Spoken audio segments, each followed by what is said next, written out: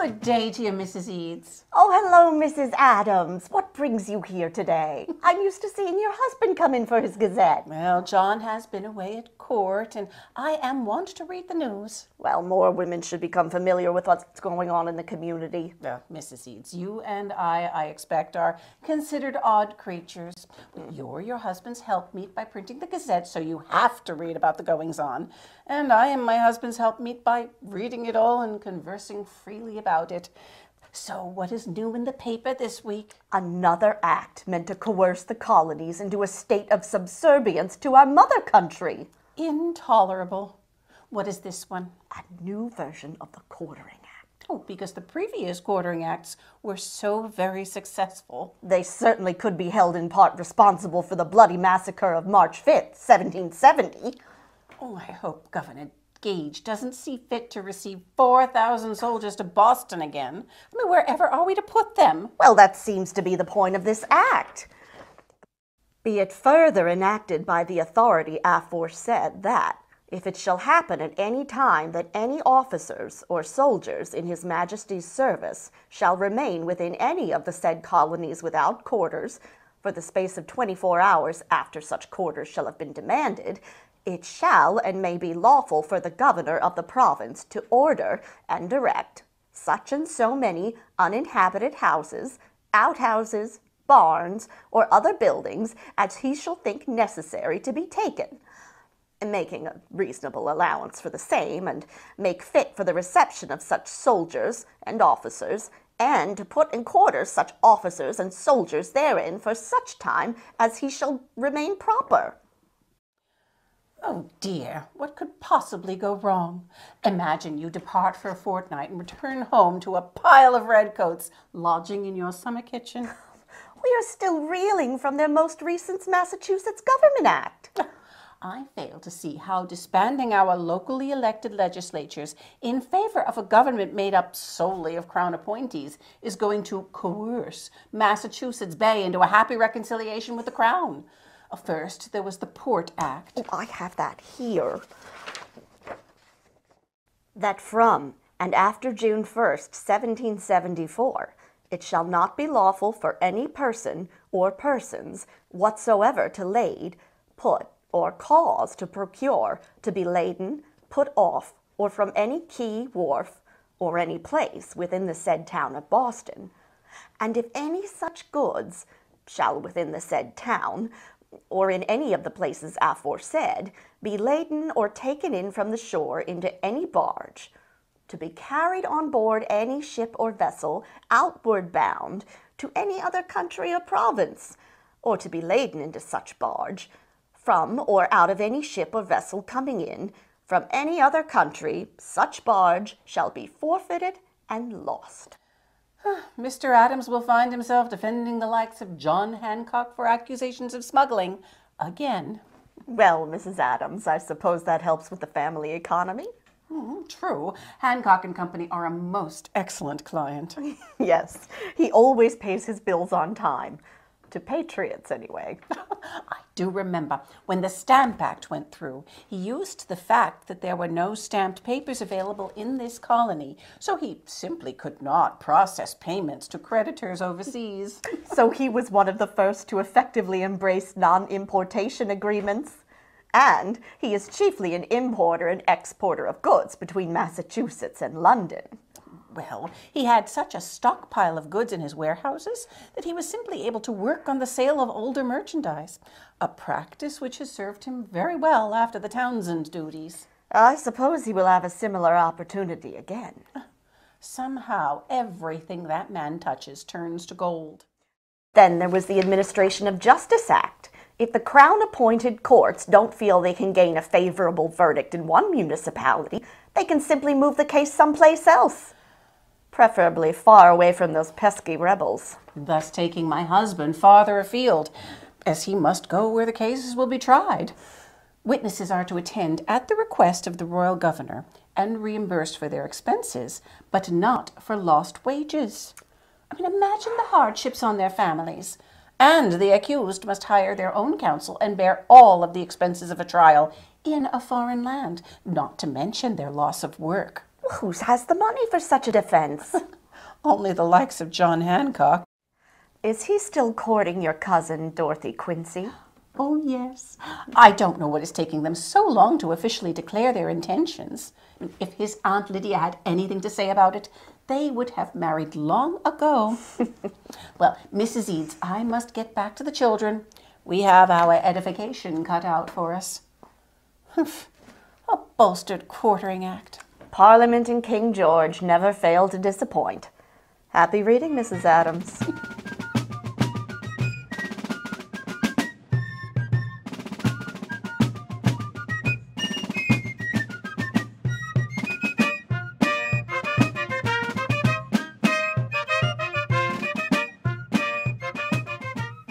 Good day, Mrs. Edes. Oh, hello. How may I help you? Well, I am the servant of the late Mary Styles, and I am hoping you can print something for some black folks. I am here on their behalf. I think we printed an obituary for one Widow Styles not too long ago. She sounded like a kind, good soul to all who remembered her. Oh, she showed me great kindness. Before I come to her house, my life was all uncertain. Stolen as a child, beaten to near death by slavers, sold again and again. I had some years of stability during the Indian Wars when I served a ship's captain, Isaac Mills. But that wasn't enough to get me my freedom. All this new talk of rebellion is getting it into the heads of black folks to rise up.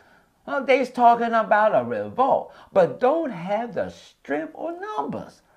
Then I hear some saying that if we blacks join His Majesty's troops, we may get our freedom. But I'm not sure of any white man's promises.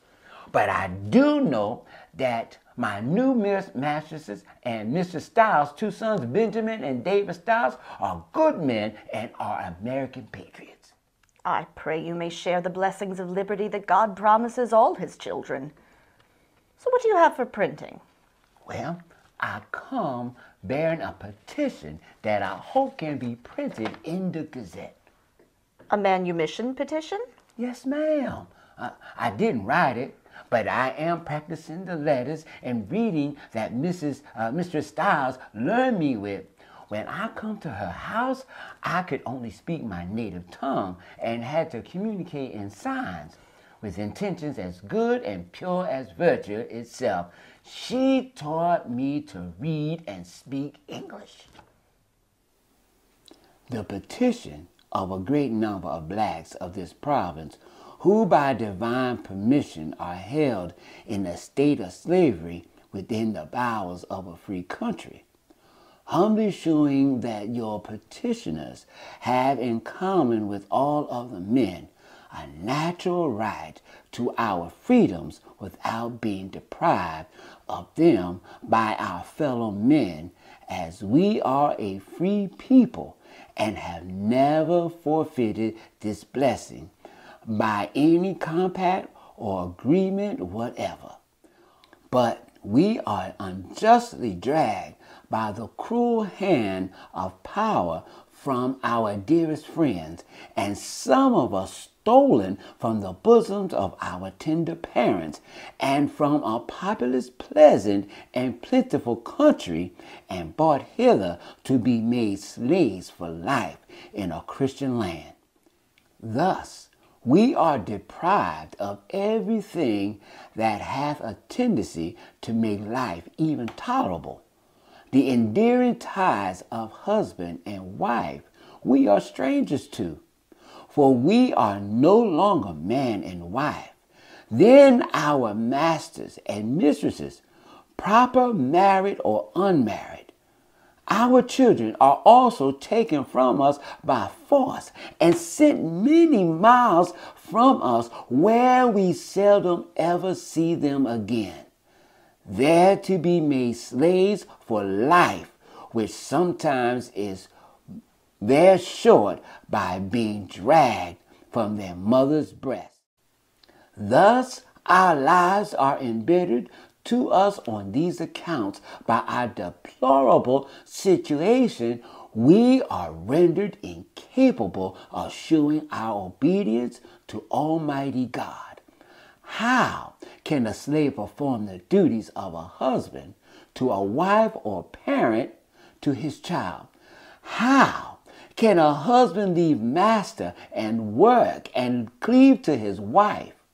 How can the wife submit themselves to their husbands in all things? How can the child obey their parents in all things? There is a great number of us, sincere members of the Church of Christ. How can the master and the slave be said to fulfill that command? Live in love. Let brotherly love continue and abound. Bear ye one another's burdens. How can the master be said to bear my burden when he bears me down with the heavy chains of slavery and oppression against my will? And how can we fulfill our part of duty to him while it's in this condition? And as we cannot serve our God as we ought while it's in this situation, neither can we reap an equal benefit from the laws of the land which doth not condemn slavery, or if there had been any law to hold us in bondage. We are humbly of the opinion there never was any to enslave our children for life when born in a free country.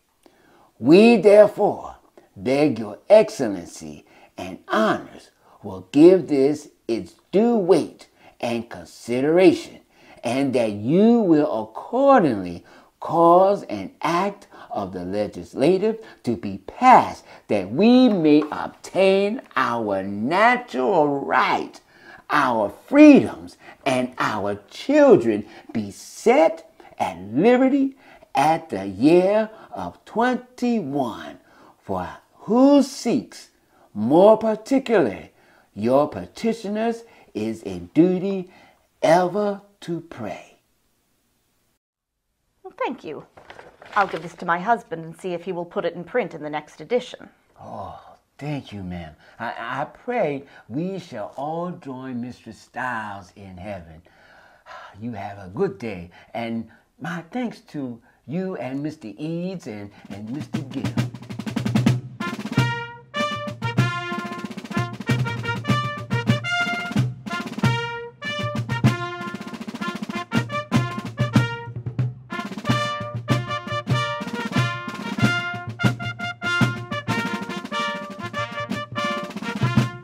Thank you, Mr. Revere. Please tell Dr. Warren we will have this printed in the next edition. Now you have a safe ride to Philadelphia with this missive. I hope Congress will hear and adopt the resolves of Suffolk County and the colony of Massachusetts. At a convention of the representative committees of several towns and districts of the county of Suffolk in the province of Massachusetts Bay in New England. First, after reading several late acts of the British Parliament and other papers relative to this convention, and having agreed that in case of any difference in sentiment, the question be decided by the deputies voting by towns and districts. Second, that there are certain rights to which we are entitled in common with all mankind as men, that there are other rights to which we are entitled as Englishmen in common with other the king's subjects residing in England. Third, that all these several rights are arbitrarily and cruelly invaded by several late acts of the British Parliament and enforced by the ironed hand of power. Fifth, that until such a restoration takes place, and in order to effect the same, we will, to our utmost of our power, withhold all commercial intercourse with Great Britain and the consumption of British merchandise and manufacturers, and especially of the East India teas and peace goods, with such additions, alterations, and exceptions only as the Grand Congress of the Colonies may agree to. Oh my, it is a formal declaration of a boycott on British imports and exports to England. Dr. Joseph Warren has a knack for putting into words the things most others may only say, but never write down. 7th, that we will pay all due respect and submission to such measures as may be recommended to all colonies by their Grand Congress for the recovery and establishment of our just rights and liberties, civil and religious, and the restoration of that union. These difficulties with Great Britain may very soon be so settled and adjusted that America may never again be harassed and troubled with custom house officers, revenue commissioners, or other unconstitutional officers. Sounds like the colony demands the resignations from those appointed to positions under the Massachusetts Government Act. And if I am not mistaken, we will withhold taxes till our charters are again upheld. 9th, that the power assumed by the British Parliament to make laws to bind the colonies in all causes whatsoever is not only intended to affect our civil rights and liberties, but, by the establishment of popery in Canada, we have everything to fear for our religious rights and privileges. The Quebec action has fomented such unpopular sentiment in New England, allowing the ancestrally papist French to carry on as they were before the French and Indian War, is but an attempt to increase their support as British loyalist subjects in Canada and the western provinces, thereby surrounding us so-called rebels on our land borders. 11th, that as by virtue of a late act of British Parliament we have councillors and other officers who are Americans unconstitutionally imposed upon us, we will consider them as enemies and traitors to their country and will not acknowledge their official authority. 13th, that though we seriously, readily acknowledge our allegiance to King George III, in common with our fellow subjects in Britain, though yet we will use every lawful means which heaven has, or may put into our power, to prevent our becoming slaves, and will never submit to it until the last reason of states has been fully tried, which severe trial may God of his great mercy prevent, for both the sake of Great Britain and the colonies. I have heard talk that our militia are making all efforts to be ready in a minute if the call to arms is raised. Lord preserve us. I wonder what will happen next.